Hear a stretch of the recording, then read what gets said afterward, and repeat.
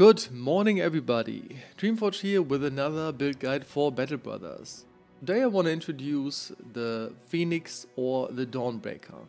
This is one of those builds I will do in the future. They have the same skill set, but you can play them as a Nimble Bro or as a Battleforge Bro. I will just show this in a minute how I will actually do that. You just change 2 perks and the gear obviously.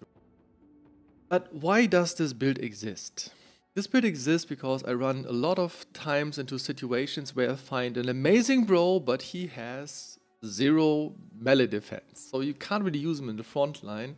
He's then level 7, he has like 10 melee defense. This is horrible, right? But he has very good melee attack, he has decent resolve, he has a lot of fatigue. I created this build to use up his strength that he will have, so he can do a lot of damage because of fatigue and a good chance to hit. But I will minimize his weaknesses. He will be in the backline. He will protecting your flanks. He will stand behind your destroyer or your tanks or whatever you like having at the outskirts of your company. He will do a lot of damage. He will kill a lot of enemies. And he's really cool because hitting an enemy and killing an enemy with a swordlance actually increases the chance of beheading an enemy. And who doesn't like that, right? You have 3 hits because they use Reap. Reap is an AoE attack. Again, he does a lot of damage.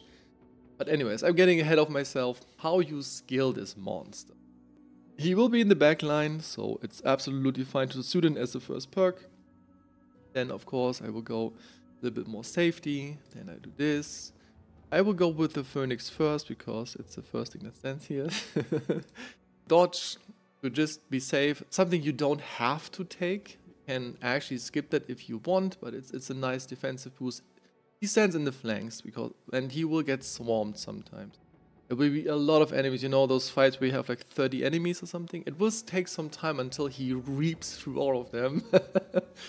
I feel this is just a nice addition. You have 1 perk or 2, they're a little bit flexible, so I take this for the Phoenix. Okay, you absolutely need this. This is a polearm user because sword lances, even though it is a sword, it is more of a lance instead of a sword. If you go in-game over this, it has the perk of being a polearm and not a sword. This is a polearm weapon like a billhook or a pike. Yeah, nimble is for the Phoenix obviously something you want to have, and then we're talking damage. We want to do a lot of damage. We want to do a lot of reaping, a lot of beheading, a lot of misery at our enemies, you know. I like to take this perk. You can move 2 tiles and then hit actually with this thing or with the billhook because of this, because of polar mastery. But maybe you feel, okay, I just stand there, I don't really do anything. You can say I don't take this, I take this because this is very fatigue heavy. Reaping is pretty expensive, but does a lot of damage, especially if you hit somebody and kill somebody. Then you have another swing, so you get the idea. I mean, this is an absolute killing machine, but you need a lot of fatigue for that. So you can kind of switch. You can even say, you know, I never get hit, so I can just skip that, and then you can just take both. You have a little bit more flexibility. I would build him like this. And you can say, hey, I never move. I don't really need this. I just take this to amplify fearsome, right? But you can choose whatever. So now let's go to the original build. Maybe you say, I don't like Phoenixes, I don't like nimble builds at all. I want to have a Battleforge version of this. That is absolutely possible. Then you have to skip this and take Brawny, because Brawny is very good for heavy armor to have more fatigue. And you need a lot of fatigue. Instead of nimble, you take Battleforge. Now we have a Dawnbreaker instead of a Phoenix. That's basically everything that changes. So gear-wise, in the beginning I said you just give him your gear that you have, not the best gear. There are better versions than that, for example, and better version than this helmet. But he doesn't use a lot of fatigue in the beginning. You can just give him whatever, just any reach weapon, and he will do a lot of damage. Support your bros. You will always have a dagger with you to dagger down juicy targets to get the loot. Later on again, this is now the Phoenix. He has good nimble gear. You can of course have better famed gear, but this is kind of what you do. I switch between a hound because he's at the outskirts, he's at your flanks. Having a dog sometimes really helps, especially if there's a lot of enemies. Sometimes this is very useful. Then you have the star of the show here, the swordlance, and you can switch for single target, a little bit more armor piercing to a bill hook, maybe to finish some enemy off, or maybe there's one very tough enemy, let's say a fallen hero that you really have to kill because he's possessed or something. Then you can switch to the bill hook and do massive damage. You could even, this is just an option, because he has a lot of melee attack, reaching the heights of 90 to 100, give him, instead of a dagger, a whip. This is just to give you more safety, more tactical options, because disarming sometimes can save a life of a bro, and especially at the outskirts, when there's so many enemies, disarming that orc warrior, disarming that one shows and that you can't deal with it this turn. But this is just an option. You know, you could take this instead of this. This is the same here. Or you can say, you know what, he uses fearsome. I want to have as much resolve as possible. So just playing into the idea of this build.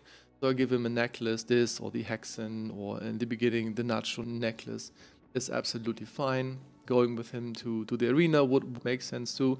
But he has, of course, now the Dawnbreaker has Battleforge gear. You want to give him the best fame gear you can get, basically, when it comes to this. So not the best, but the one that is the least heavy. Because the more fatigue that build has, the more reaping, the more killing will be happening. And I mean, this is the whole purpose of the build. Getting those hats, you know, with the swordlance. This is actually a fun build. Alright, we talked about gear, we talked about late game gear, we talked about the perks. The last thing we have to talk about is how you level him, what stats he should have. And this is what you would expect from him, basically. You level melee attack, this is very, very important. You level fatigue, not something you have to level every round, but you should level that.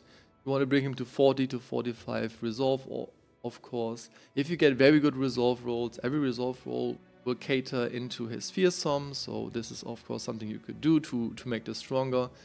Because he will probably don't have any stars here and has very bad melee defense, you should level the juice and the freeze, but the ones I wouldn't. I would actually skip them and put them into HP, maybe resolve, fatigue, or maybe something to even range defense. You don't have to push this so much than others. He's a backliner and this is where he will be the whole time. And this is the whole purpose of the build. Bad melee defense, but the other stats are really good. And then you just level him, right? Alright, I feel like that's all that is to say for the Phoenix / Dawnbreaker. Very cool build. Really like the idea of using bros that seem to be very good, but they have like this one weakness and you can use them to their full potential. I have a lot of fun with this. I plan to have 2 Phoenixes in my next run with the Peasant Militia, if I'm not get eaten by spiders in the night. Whatever. I wish everyone a great day. That's it for me for this build guide. Do something fun wherever you are, and I see you in the next video. Have a good one.